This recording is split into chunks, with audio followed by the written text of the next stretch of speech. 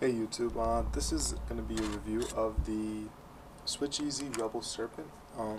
It's going to be a quick review because I don't really have all the parts, I don't have the boxes, I just wanted to do it real quick. I don't have any of the things that it came with. I'm just going to show you just an overview of the case and what I've thought about using it for a while. This is the Rebel Serpent skeleton. It did break on me, but that's completely my fault. They're very tough when they do, and it doesn't really hinder it when I do put it on. And I did go ahead and buy a red skeleton, which I don't use that much. It's a bit bright, but I did buy that as well. So let's just go ahead. It does come with all of the dock connector and so on. So let me just show you how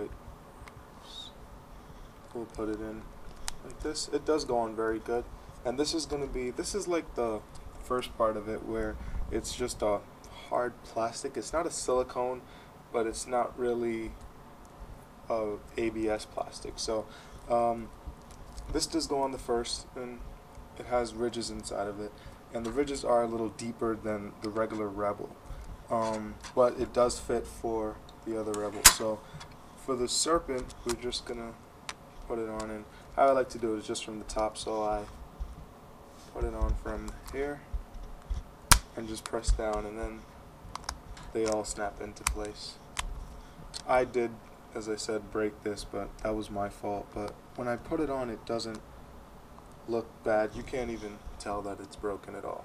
So that's this case right here. This is the Rebel Serpent again. I think it's more expensive than if you were just to buy the regular Rebel, but I really like this design, and it really does look a little more professional than, say, a silicone case. I wear it when I'm going out for the most part.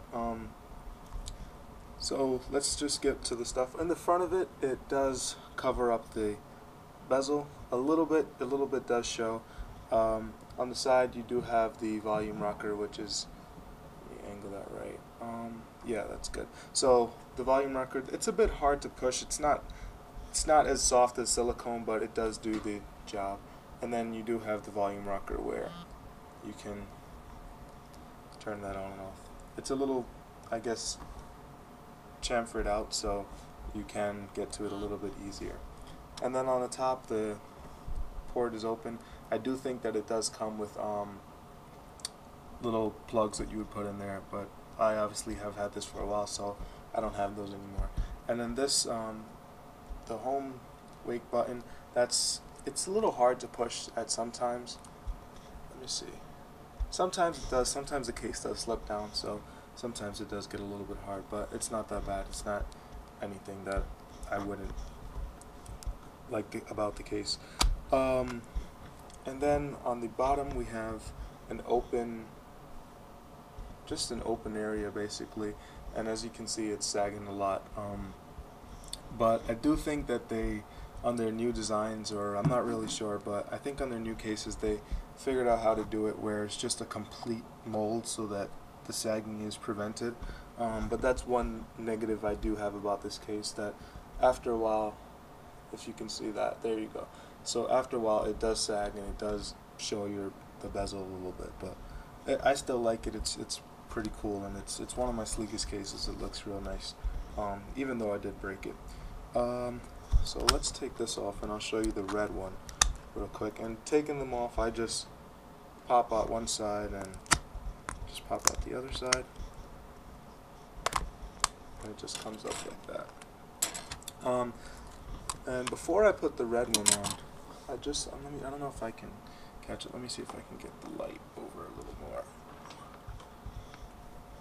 Because this is a softer plastic on here, and this is a harder plastic, and because it does rub against, these are kind of sharp edges in here, because it does rub against it, it does mess up the silicone. The first time I used it, it like really scratched up the silicone. Sorry, my camera sucks where I can't really show you, but let me see if I can get into the light.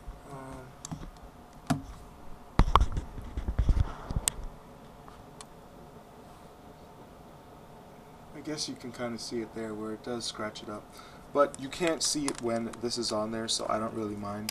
None of what you can see is on there, so it's not that bad. So again, we'll just put this on straight through and just pop these on. As I said, this is the Rebel Serpent, so this these Rebel Essentials skeletons, they were made for the original Rebel, but it does fit on this one, but it is a little bit raised. It's not flush, so it still feels good. There's nothing, but if you can see, the black is a little bit higher than the red skeleton. But yeah, I think it's about $28.99. I'm not sure with $3 shipping. I did buy this a while ago. I do like the case. It's pretty cool. It's not that shock absorbent. I guess the plastic does, but it's nothing compared to like a Iceskin Revo, which does protect the shock. And then I always like to do this. This is what I use when I'm going anywhere. I put this on, and this is the Iceskin Revo clip. I use this with all my cases just to hold it on my waist. It clips on very good. See my reviews if you haven't already seen them, where I did review this with the Iceskin Revo when I first got it. But the Switcheasy Rebel does fit into it as well. And there you go. And you can use it as a movie stand or so on. It doesn't really fit in this way. It does start to bend the plastic. This is the thing I don't like about it. It does give it a little bit friction when going in, but it's still a little pain just because of that bowing out. But I do think they have fixed it with their future designs.